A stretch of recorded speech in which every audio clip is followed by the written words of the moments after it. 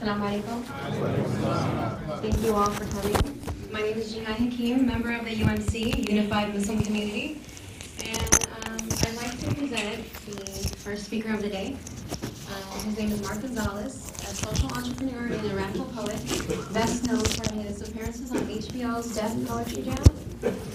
And also he appeared on on TED. He was the first one to be aired in Palestine. He is appreciated for his creative work towards suicide prevention, human rights, and human development via narrative therapy. Welcome, Mark Gonzales.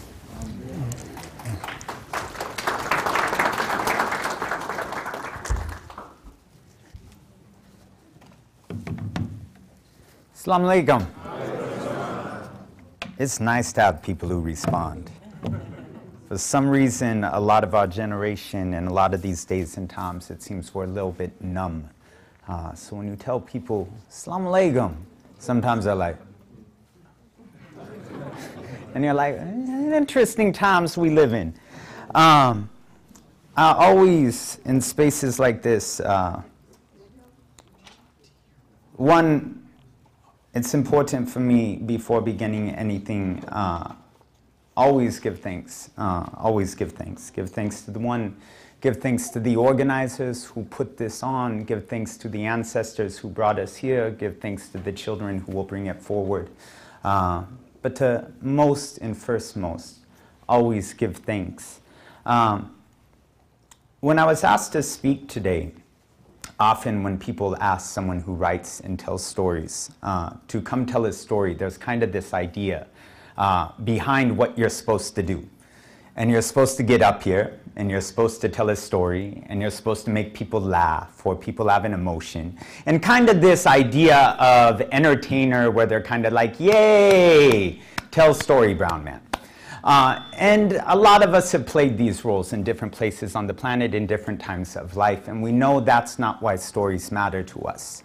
And so I started thinking about this story of Deen Muhammed. And I started thinking about his legacy and what a young Chicano indigenous brother who was born from Alaska, whose parents were displaced from Mexico, whose mother committed suicide, what type of story do I have that makes it so necessary for me that the story of Deen Muhammed is not just shared within our community, but is also brought back to my community. And I thought about the chaos we're living in right now, and I thought about the chaos of governments. And I have friends, my cousin lives in Chicago, and the mass shooting that was there, and teachers I know in East Oakland, and the shootings that are going on there, and the chaos of the streets. And I started thinking about all the ads that we see every day, and the ways that they demonize our people in our prayers, and the chaos that goes on with that. And I just looked up at the clouds last night. And I don't know how many of you actually took the time to do that, but if you looked up, there was like this break. It was before the rain came in today, but there was just this huge break in the middle of the sky. And it kind of looked like the sky was about to swallow us up. And I appreciate those days. And I appreciate that because I realized we weren't about to be swallowed up, we already are. And we're actually on the inside looking out. And we all are going to leave out someday. When, who knows, you know, well, the one knows, but we don't know. And I thought about that leaving out. And all I could think of is that my purpose in life between that moment of leaving out and that moment called now is just to continually tell myself it's a good day to be alive, it's a good day to be Muslim. It's a good day to be alive, and it's a good day to be Muslim. And I started thinking about stories, and I started thinking about why the Nation of Islam originally, and then Malcolm, and then Deen Muhammed, and then the entirety of this story of Islam resonated so much with me. And I realized because growing up as a person within this country and within this hemisphere, even though my people go back thousands of years here, that I was never told it was a good day to be alive. that it was never a good day to be me, much less a good day to be Muslim.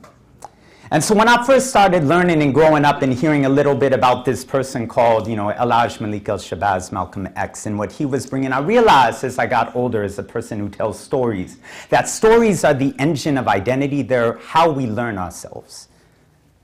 And often we're not in control of our stories. And there's profound health effects of people who are not in control of their stories, because it means someone else is driving their story. And I think about that, and I thought about why Malcolm resonated so much with me. And I realized is that in everything he said was that energy of it's a good day to be alive, it's a good day to be Muslim. And I came across this quote by Deen Muhammed, who said, we should realize the first identity is not European, it is not African, it is not Saudi, it is a human being. And as long as we build upon that foundation that Allah gave us, the human foundation, we are in good shape. It's a good day to be alive. It's a good day to be Muslim. And so I started thinking about why Deen Muhammed matters so much to not only this community, but should matter to every community, is because he reminds us that it's a good day to be alive. It's a good day to be Muslim. It's a good day to be me, and it's a good day to be you. And so when I think about that, I think about all the stories that we need to start telling that change the way we think about ourselves, and change the way we love ourselves, and change the way we constantly feel we have to defend ourselves, and really just say, who are we? I wanted to just share one story with you before departing. And it's a story I tell often, and I wanted to tell it to you because I think in these days and times where we're trying to remember the human foundations, as Deen Muhammed so eloquently reminded us, that often we're told to only focus on our issue. And so people always ask me, what are you as a Chicano? Why are you speaking on Palestine? Why are you speaking on women's issues? Why are you speaking on the black community's issues? Why are you speaking on immigrants' issues? Why are you speaking on this issue? And I'm like, because they're all our issues. They're family issues. Because you're my family, and I care about my family. And if someone tries to harm my family, I love my family enough to protect my family. And so as I look at my family, I started thinking about this argument that had happened at the center of this place they called Ground Zero about 5-6 years ago around a masjid they wanted to build there. And does anybody remember what the name of that masjid was? Because it was all over the news for 3 years straight, and it really annoyed me. Ground Zero what? Well, so there was the Ground Zero Mosque. That was what it was named, but it really wasn't even a mosque. Like if MCA actually, if we look, it's a center more than a masjid. There's specific terminologies we use. And so we responded to it. We said, oh, it's a mosque. We should have the right. It wasn't even a mosque. Does anyone know what the name of it? Park 51. Park 51, also Cordoba Center. And the ironic thing to me of the argument of whether or not the Cordoba Center should be allowed to be built was there's all these Muslims in the area and they need a place to pray. And there was a specific type of Muslim they were referring to. It was the immigrant Muslim community. It wasn't the black Muslim community. And to me, one of the things that was really absent from this conversation is that there was something underneath that entire area where they were trying to build the Cordoba Center. And it was underneath, actually, the World Trade Center. They were found, in the cleanup. Does anyone know some of the things they found after they took away, the steel and everything else? Slave burial. Slave burial bones. And anyone who really, again, knows the story of indigenous and stolen people know that we're a diverse people. And we have multiple ways of being and multiple ways of loving the one that made us. And one of the things in this story of ourselves that isn't told is that 30%, it's estimated, of all Africans stolen from Africa and brought to this continent were Muslim. And so if we have that, and we have them being buried on that ground, then we're not trying to build a new center. We've always been there. We're just asking for our right to pray. That's about 5 centuries overdue. And so with that, I imagine this story of what if we started telling our stories different? What if instead of asking, we just reminded them? And so on that, I want to offer you a letter. It's a letter to the Cordoba Center. It's on behalf of the people they formerly called, quote, slaves. 1. The 3-century-old remains of 20,000 African men, women, children, former slaves, were discovered after the cleanup of the World Trade Center's collapse, too. Between 20 and 30% of all stolen Africans brought to America as slaves were Muslim. 3. A letter on behalf of the Cordoba Center by one such slave. Bismillah is an unspoken song on the tongues of the forgotten. Ever wonder where you will pray when your skin has abandoned you, or what religion is your skeleton? A note for Manhattan City residents and Mr. President: if cemeteries have zip codes, airmail this poem to my mother, courtesy of a masjid's wings holding my father's tears, New York. Have you forgotten cities are built not by steel but bones and breath? Is a turquoise-colored accessory of a skeleton wearing mahogany skin like it was our Friday prayer best. Bed-Stuy bones have a project runway dream. It's to run away from the projects. We're tired of being told our shade is out of season by men in midnight blue suits who attempt to tie a 2-thumb-thick bow tie noose around their neck. Strange fruit is back. It is the new and the old black, in time for spring seasons. Muslim against the design, breathing, chest heaving, swinging from government branch limbs. Dear America, I interrupt your tea party with reminders of ancestral legacy that picked those leaves you sip.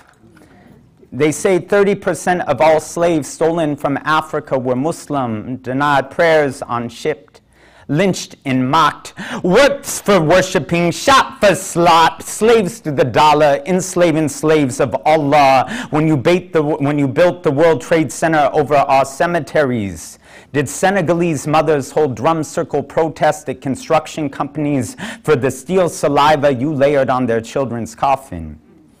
New York City's living pretty luxurious brag about how little skin they own, that one can see their bones through their ribcage, as if Prada was fashioning a design mannequin after auction block melanin.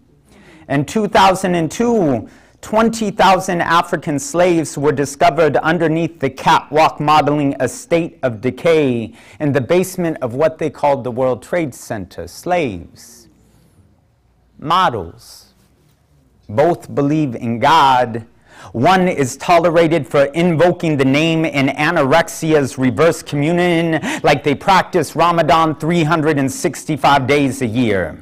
A stomach-lining sacrifice offering to porcelain altar in a city-subsidized stall and club. The other, we are children hiding with no one seeking, holding song of Quran in decomposed lungs for 3 centuries, the sum of Salah ad-Din's sons and daughters under 103 steel exhales, separated from the Ummah by a cracked twin tear. Only homage is a memory, a street cipher testimony, a windmill break dance spin cycle of 7 for circles never made around the Kaaba in Mecca, Cordoba.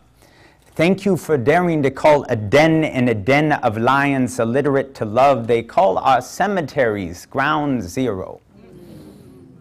Nicknaming us in La Tierra negative below the absence of value. America, tell us in this space, this moment, this century, as you stand over our graves, that 20,000 spirits still do not have a right nor a place to pray. New York, your building zones built homes upon our bones. Must you again deny us in death our rights you denied us in life? We deserve after centuries to finally say, Bismillah ar-Rahman ar-Rahim. No, our prayers end as they always do. Assalamu alaikum wa rahmatullah.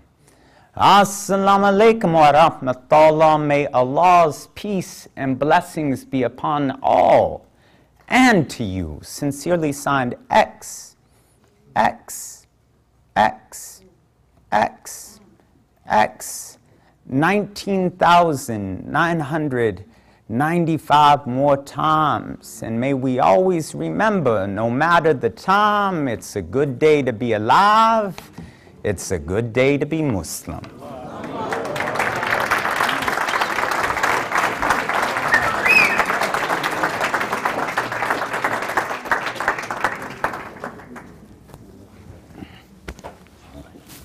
Thank you, Ansar. That was deep.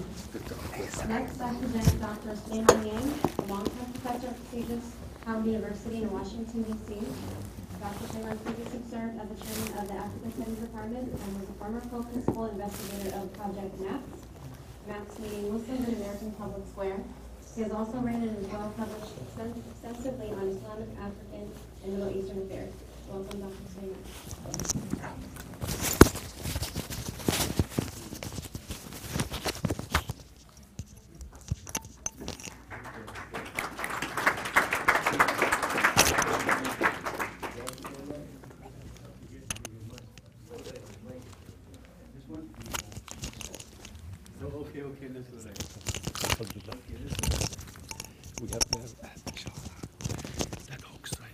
We have 10, 20 minutes or 10 minutes. No, take your time. Yeah, okay, okay. أعوذ بالله من الشيطان الرجيم الصلاة والسلام على رسول الله أشهد أن لا إله إلا الله أشهد أن محمدا عبده ورسوله أما بعد السلام عليكم. I'm very much touched by the last presenter because I'm very historical when I look at our experience as human beings. And what he said today, I don't know him, but what he's saying to you, because I am just listening to what he was saying before I go into talking about Imam Deen Muhammed and his legacy in the Muslim experience, the African American experience. And I hope that by the time I finish with you, many of you will see yourself in what I'm saying.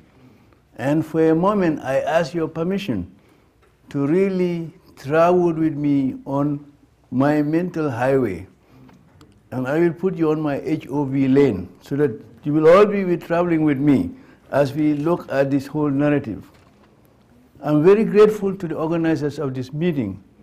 What you just heard today from our colleague who told you about the Latino experience, if you are historical, you can see how his experience go back to those people he was talking about. Because if you're a Latino, you combine Africa, the Native American, and Europe all together. Any working Latino is all three in one. And if you are an African American, whether we like it or not, we have Africa, we have some of the African Americans certainly have Native American ancestry, and we have European ancestry. We embody those histories. We cannot deny that. That's our history. It's true of Latinos. So when they talk about what happened over there at Wall Street, we know one of our African American scholars at Howard University, who is now at University at William and Mary now in Virginia, but he was one of those guys who dug and found those African Americans at the Wall Street. That's part of your story. One of our colleagues at Howard was the person who, they were digging, they found it. And that is now history. There are books about the blacks in New York. If you look at the history, it's there. So we're educated now. We're not village people, we are educated people. What he was saying, you can go and find out for yourself. Let me just shift gear and go to why we are here and we are trying to remember the legacy of the late Honorable Elijah Muhammad. I have identified a number of points to raise. Who was Imam Deen Muhammed? Number two, the Elijah legacy, meaning his father, Elijah Muhammad, and Weberian. There was a white American who was also a Muslim here. His story is part of our story too. But we are focusing on Imam Deen Muhammad. We took at the Imam of the late Honorable Elijah Muhammad and his impact in American society. People don't want to talk about it. I'm going to talk about it.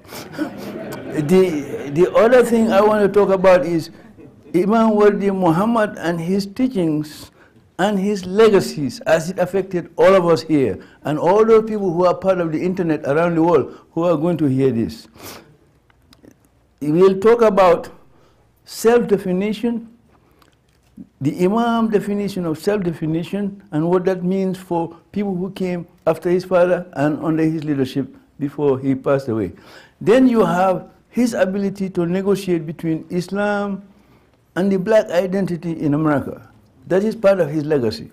The Imam Muhammad in Africa in the imagination of Imam Deen Muhammad. That's another part that is part of his story.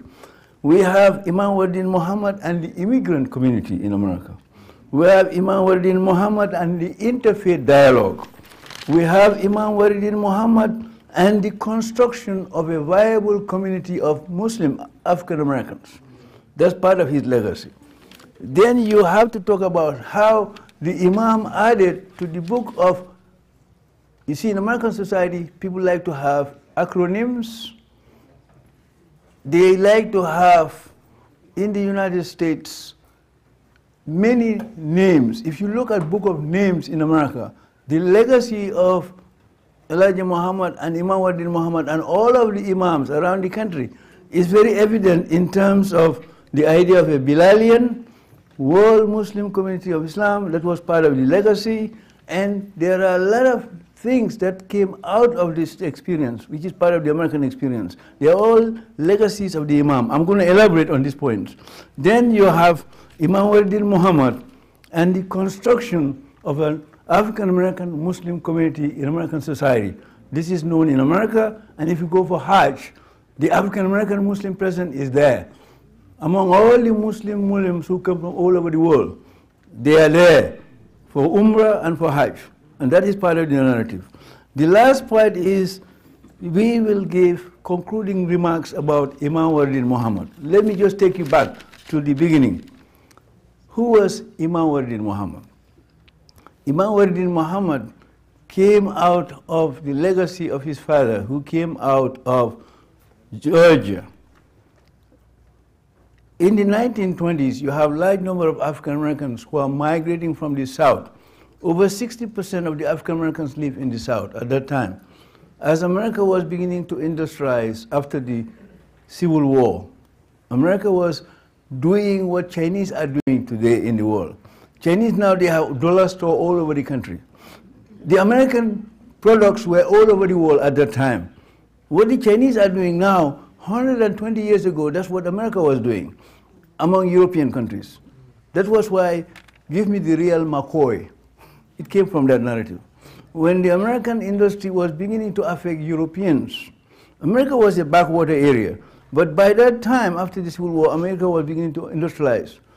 Large number of African Americans were living in the South. The whole legacy of Elijah Muhammad revolved around the migration of large number of blacks going to New York, to Boston, Hartford, Chicago, Detroit, all the way to California here. That's part of the black migration. In fact, an African American sister just published a book on that whole experience. You can find for yourself. Now, what I'm trying to tell you is, if you want to understand the Imam, you have to understand that black migration from the South to the North. They came from Georgia, and Georgia is very interesting in African American history. Out of Georgia, you have Martin Luther King from that part of that narrative. So if you are talking about the Imam, you have to understand that black migration to the North. There were many African Americans in the North before. And that's one of the reasons why the story of the nation of Islam, as you guys are going to know, the members of the nation of Islam, you will go hear more details from my brother Imam Karim is going to tell you more because he knows the detail. I'm telling you as a scholar what we know from outside as scholars.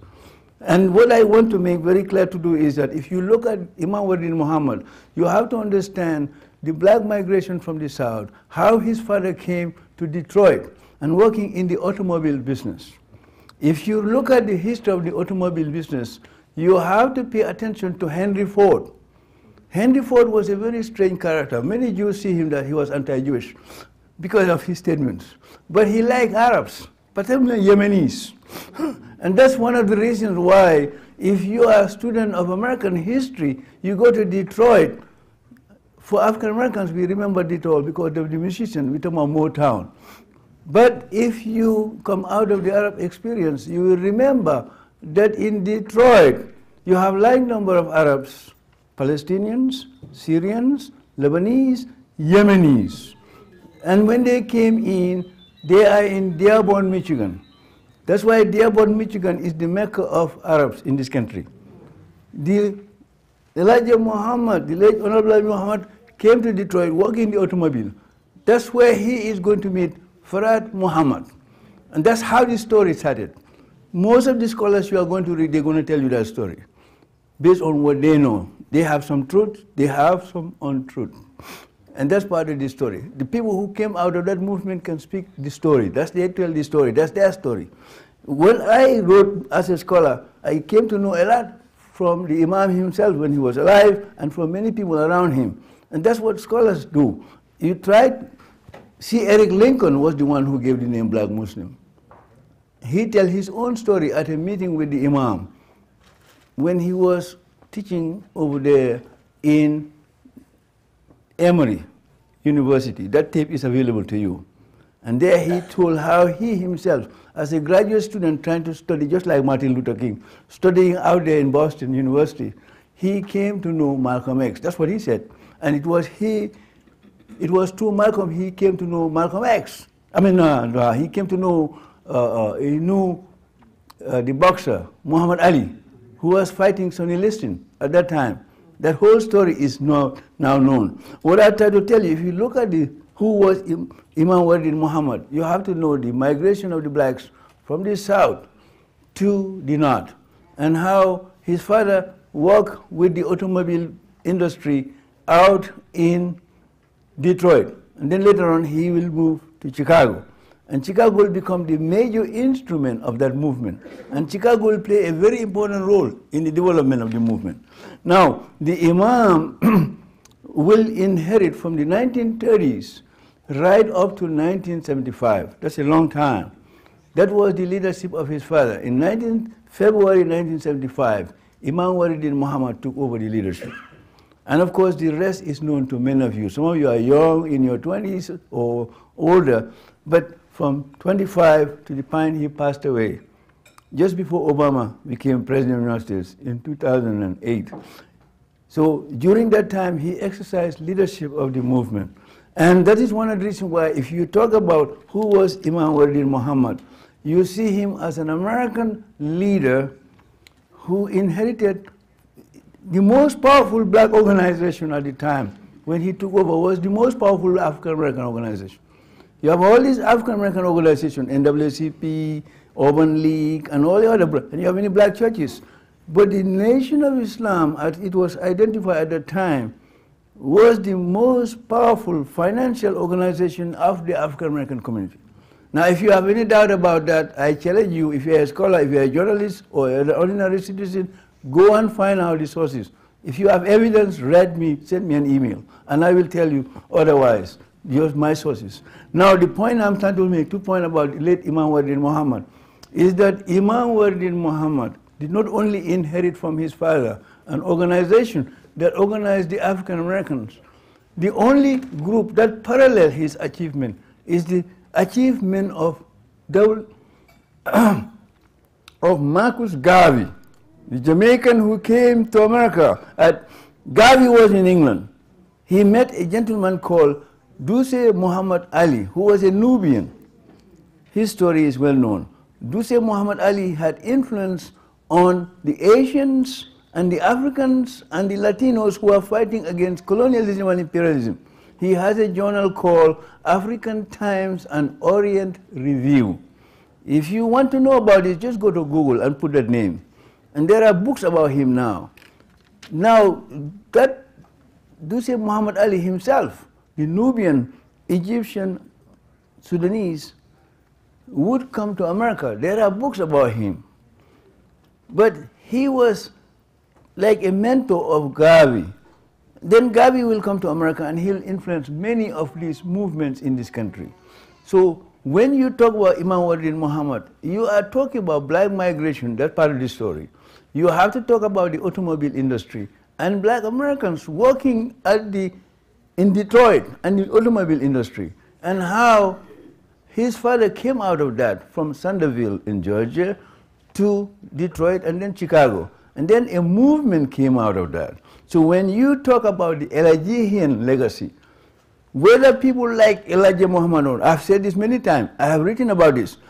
This man was the most powerful man I know among African Americans who changed the lives of thousands of people in this country. How? Most of the people in social welfare, and we have a whole unit at Howard, they study social services. And you have the School of Social Work. They specialize in community building. Many of them will confess that what the late Elijah Muhammad was able to do in the African American community has never been duplicated by anybody, because he touched the life of so many people, and those people became revolutionary, transforming agents who changed the life of many people. It has to be said. And that's part of history. You cannot change history. We're talking about the past. You cannot re-edit it. It's happened already. So what I'm trying to say is you have the Elijah legacy.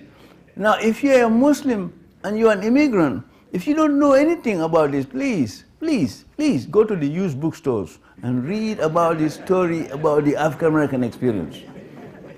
No, I'm very serious with many immigrants. Some of us are tone deaf and we can be blind temporarily. But what I'm saying categorically clear, not only for those who are here, but for those of you who may come to know what we are saying through the internet, and you may be somewhere else in the world, please go to your libraries and go to the internet, and you know how the Elijah legacy affected American society. You cannot talk about, I have said this to some people, say, Sulayman, you should not say that. There can be no Obama Torre if the Elijah Muhammad was not here. I say it loud. Because he changed the society radically. Because for the African Americans, what they have to pay close attention to with the Elijah narrative is that if you go back to history, if you look at the period I'm talking about, the transition from the migration of black people, most of them were in the South, to the North. You have two intellectuals who have great influence of the African American. And if you talk about these intellectuals, usually most African Americans don't want to bring these three people together. We talk about two black intellectuals who affected this country. We talk about Booker T. Washington. And we talk about W.E.B. Du Bois. Now, Gavi sometimes is brought in the narrative, but they don't mention Elijah Muhammad in this story. I'm going to do it now. What I'm saying to you is this. There is a reason for it. Why I'm saying this to you. When slavery ended, remember before the end of slavery, you have the Dred Scott case, known to many of you. The Dred Scott case, where they were saying that the white man should not respect anything about a black man. That's part of American history. We cannot re-edit that. It's history. After the Civil War, you have the 13th, 14th, 15th Amendment. It changed the whole narrative. Now, at that particular time in history, when we talk about the legacy of Imam Deen Muhammad, this way you will understand what Imam Deen Muhammad tried to do in his lifetime. You see, he knew all these narratives when he inherited the leadership from his father with the support of all the imams and the FOI people. And it has come to the level we are now. What I'm trying to tell you, if you go back, you look at the migration of African Americans from the South to the North, and the Industrial Revolution of America and how it changed the life of American society and the life of African Americans. You have two black intellectuals. Booker T. Washington, he recognized that in the history of the African American people, most of the blacks who landed on You know the Jamestown narrative. You have 1619. Most blacks know that, 1619. There were blacks in Florida before that time with the Spanish. They don't talk about that story. They only talk about you coming as slaves. That is one of the reasons why you have the Mayflower narrative.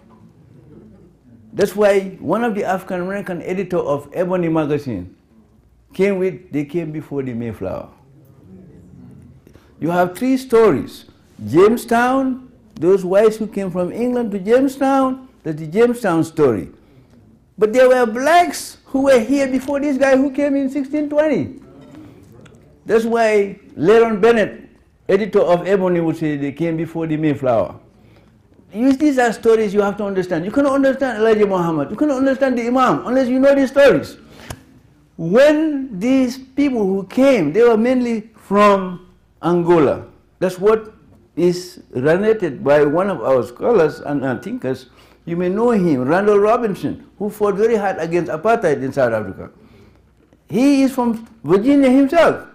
He said that his ancestry could be traced back to those first wave of blacks who came to Jamestown.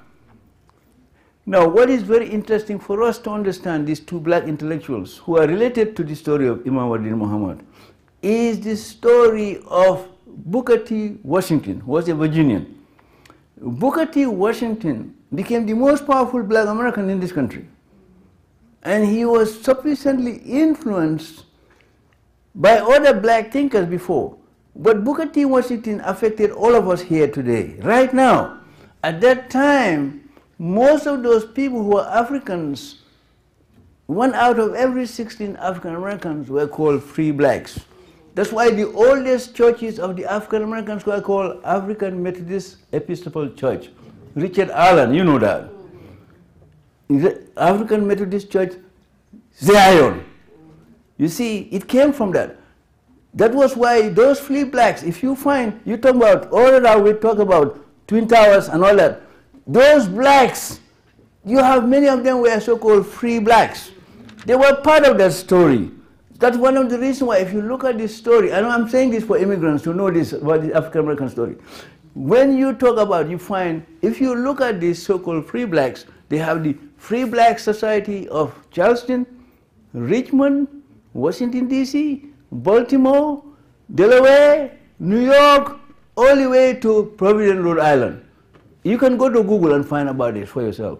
What I'm trying to emphasize for you right now to understand Imam Deen Muhammad's story, he knew this story, and there were many intellectuals, African Americans, who were working with him. They knew this, and many of them are educated who are imams. They know this story. What I'm trying to say is Booker T. Washington, and you will understand what the Nation of Islam did in terms of self-definition of black people in this country. What happened is Booker T. Washington, he came out of slavery, up from slavery. He has his own book you can read. Booker T. was the one who gave us, black people here, we are called Negroes. He was the one who came with it. There were some black journalists who were telling him we should call ourselves African American. He refused. Or Afro-American, he refused. Because he knew that the Europeans who were taking over Africa after the Civil War, they were describing Africa as primitive and backward. And many of us remember this Tarzan story. Now what is very interesting is this, what the Nation of Islam is going to do. When Booker T came with that notion, Booker T knew that if you use the word Negro, most African Americans, they don't know Spanish. Negro means black. That's what he did. It will be very ironic today in America that we have many Latino brothers if all African Americans were called Negroes. And by the way, there was some zoological twist to it. This was before feminism, by the way. How do they call the black woman? Negress, like tiger, tigress. That's the way it was. The contribution of the Nation of Islam was, they eliminated that word. The so-called Negroes. And that gradually, that term disappeared. That's part of history. You see, Booker T's contribution, what he did, when Jesse Jackson, interestingly enough, Martin Luther King came from Georgia just like Honorable Elijah Muhammad, and he influenced King and many others with the SCLC. Jesse Jackson from North Carolina will come to Chicago, and he will run for the presidency twice without success. Lo and behold, at the time of his glory, Jesse Jackson went back to the suggestion of those scholars who told Booker II we should call ourselves Afro-American or African-American. Today we all call ourselves African-American because of Jesse Jackson. That's history today. So if you want to understand Imam Deen Muhammed, you have to go back to that story. The Imam was very much aware of that. Jesse Jackson was in Chicago with him. So when the Imam came, he wanted to redefine the identity of the African Americans. He knew the story of Bilal from Ethiopia. Because the Prophet Muhammad himself, when these followers were being persecuted, did he send them to Syria? No way. Did he send them to other places? No. He asked them to go where? Ethiopia. And in Mecca there was a guy called Bilal. That was when the Imam came, he wanted to redefine himself. You know, he's African American. This was before Jesse Jackson came to that term. So he said, we are Bilalian. You see, what he was doing, he was trying to tell the African American Muslims that you do have a history that goes way before you came to America. That you do have a black identity, not black being, no, Bilal was elevated when Islam came. So we are going to elevate ourselves. That's what the Imam was doing. Now, of course, I remember this myself. As a young scholar, I remember some of the Muslims saying, why he call himself Bilalian? You see, I said, the man knows history, that's what he's doing. But some of them, that was why the Imam, after he knew that the message was gone already with his followers, then they came with the idea, the world community of Islam in the West. And if you want to find this, if you are young and you are too young to understand, just go and look at the history of the paper. From Muhammad Speaks, and all the transformation to where it is. The second person I want to bring in the discussion for you to understand Imam Deen Muhammed. We talk about Booker T and how the so-called Negro was destroyed by the Nation of Islam. Then you come back now and look at W.E.B. Du Bois. W.E.B. Du Bois was a very powerful intellectual among the African Americans. W.E.B. Du Bois didn't like Marcus Garvey for a variety of reasons. Some of you may know this already. But what I'm trying to you now to understand Imam Deen Muhammed and this narrative about American history is that when you look at Imam Deen Muhammed and the legacies of W.E.B. Du Bois, 2 points are very important. The Imam Deen Muhammed was aware of the tension between Garvey and Du Bois. He knew that. There was a question of color and all the other things involved in that narrative. The fact that you're from the Caribbean and we're from America. These are all part of that narrative. When Garvey came from England and became powerful, he was able to organize the most successful organization of African Americans. Over 2 million African Americans were mobilized. He wanted to take them back to Africa.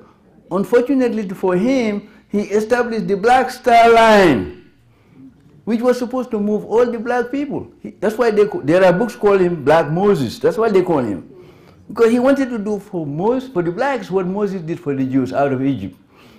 And he has the Black Star Line. Unfortunately, they put him in jail in 1924, later released. And then he went back to England, and of course, now in Jamaica, he's immortalized now in Jamaican society. But if you look at Imam Deen Muhammed and his legacy, you can see how the Imam redefined the identity of the African American Muslim, so that you have a Bilalian narrative that takes you way before the immigrants came here in terms of being a Muslim. He took you back there. And then when he goes, that was with Booker T, he knows that we are not so-called Negroes, we are something else. You see, so when the Imam looked at the legacy of W.E.B. Du Bois, one thing that Du Bois did, when he was fighting with Booker T, he was highly educated.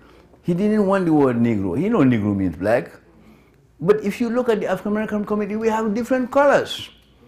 We have different colors among African Americans. You see, so we see that is why when Du Bois came around, he used the word colored, because the word colored will embrace everybody. And Obama has benefited from this. Because whether you are from Hawaii, whether you are Chicano, whether you are African American, you're all colored. If you come from South Asia, you know what I'm talking about. If you go to England, that's how they see you. You are colored. They call it the color bar. Mahatma Gandhi learned the hard way when he went to South Africa. Thank you very much. You see, so that becomes very important narrative. You see, so when you look at the Imam Deen Muhammad's story and his legacy, you have to see how he was negotiating the identity of the African American. That's why I talk about self-definition, the negotiation between black identity and Islam. Imam and the immigration issue becomes very clear in my narrative right now. Then you have Imam Deen Muhammad and the interfaith dialogue. When he looks at the African American community, he knows that some of the African Americans were, yeah, he recognized that the Imam was very much aware of the fact that if you look at the African American population before his father had his organization out of Chicago, 90% of the African Americans were Protestants, 10% are Catholics. And the statistics has changed likely because when his father's organization developed in the African American community, you see gradually a growing number of Catholics and Protestants who were in the black community becoming followers of his father and himself. And today you have millions of African Americans who are Muslims and they can negotiate with the old identity of being a Negro or colored. You don't deal with that, you are just African American, period. So you deal with your identity, that's respect. So when it came to interfaith dialogue, the Imam came to realize very well that we have Catholics, we have Protestants in the group. Some of them are Jehovah's Witnesses. One of the American presidents was Jehovah's Witness, he changed his position before he became president. Eisenhower, he was Jehovah's Witness, but he changed from being Jehovah's Witness. But there are many people who are Jehovah's Witnesses who joined the nation. And they became Muslim. Some of them were Catholics. I know many of them personally. So what I'm trying to tell you now is that if you look at Imam Deen Muhammad, he accomplished 5 things in the field of interfaith dialogue. Number 1, he was able to establish meaningful relationship with many of the African American Christians who were dealing with it. Evidence of that is people like Martin Luther King and Jesse Jackson. Before King passed away, you have a famous picture of him and Elijah Muhammad, not widely talked about, but it's part of the story. You see, the big problem is people like Jesse Jackson, they know the Imam very well. You see, and many of the Imams can testify what I'm saying to you now.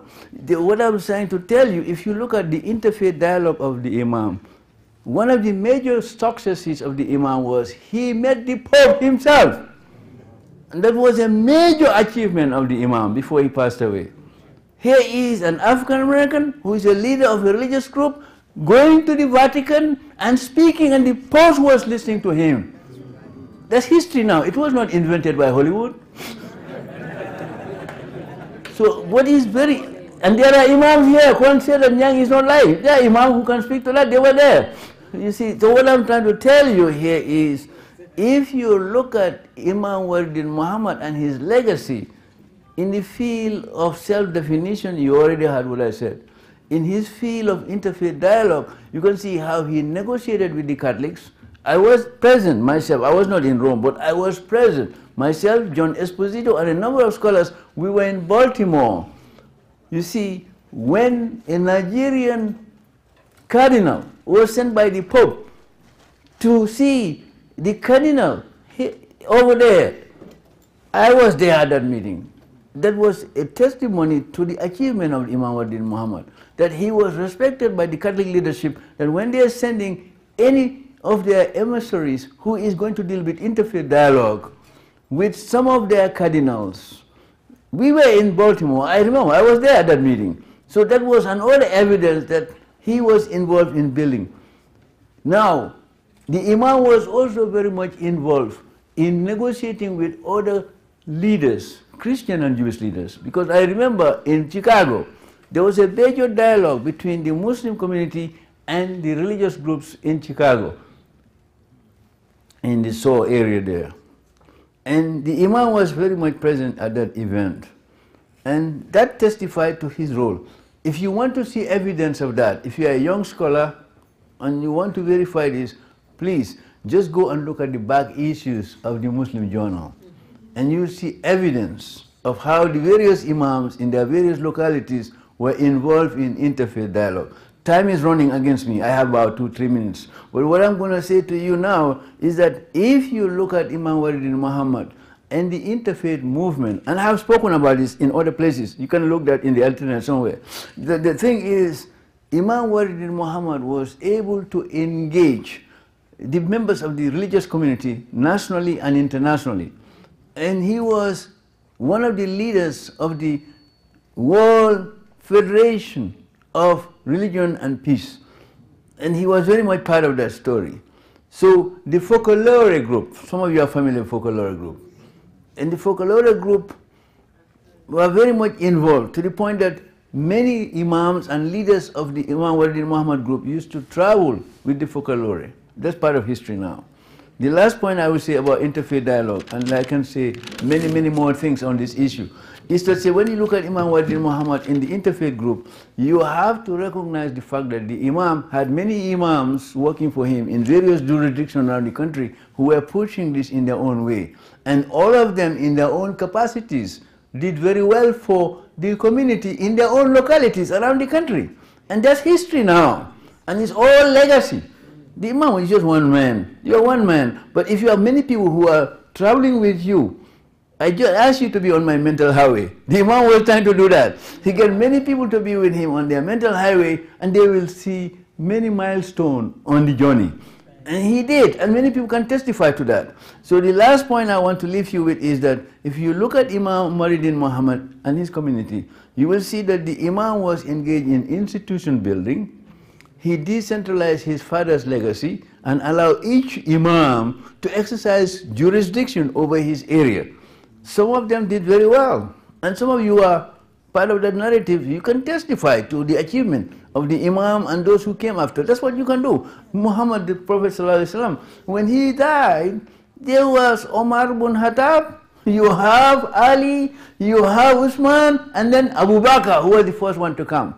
And they carry his legacy. Today, one of the major achievements of the Prophet Muhammad ﷺ was that every Muslim today, when you pray as a Muslim, you say, Allahumma salli ala Sayyidina Muhammad wa ala ali Sayyidina Muhammad. Kama sallaita ala Sayyidina Ibrahim. This way, your story is linked to Abraham. So if you live in America today, you are linked with the Christian and the Jews, whether they like it or not.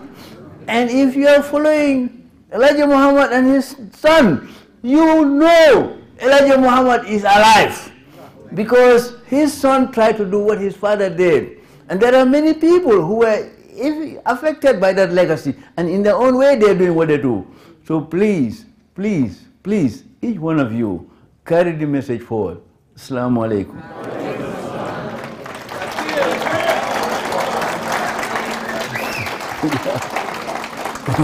Okay.